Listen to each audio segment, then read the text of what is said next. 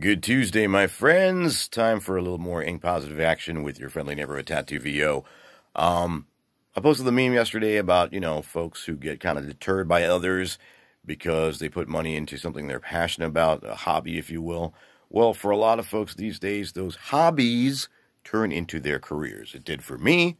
I did voice acting on the side as something I was really into and had a lot of fun with.